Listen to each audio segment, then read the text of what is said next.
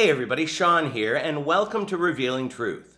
Many in the hypercharismatic movement insist that the evidence of having the Holy Spirit in someone is that they'll speak in tongues.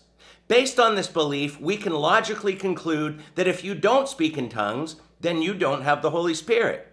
And if you don't have the Holy Spirit, then you aren't saved and would be going to hell.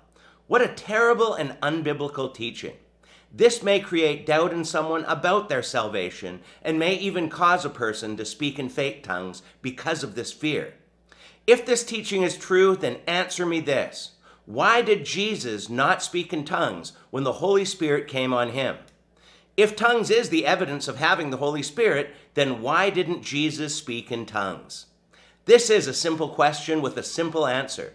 Jesus didn't speak in tongues when he received the Holy Spirit because speaking in tongues is not the evidence of receiving the Holy Spirit. We do have situations in the Bible where people did speak in tongues, but these are descriptive passages on what happened and the reasons why this happened. These passages are not prescriptive texts that outline how things are supposed to be for everyone from that point onward. So, if you have your own thoughts on this topic, then leave those in the comments below. But until next time, take care and God bless.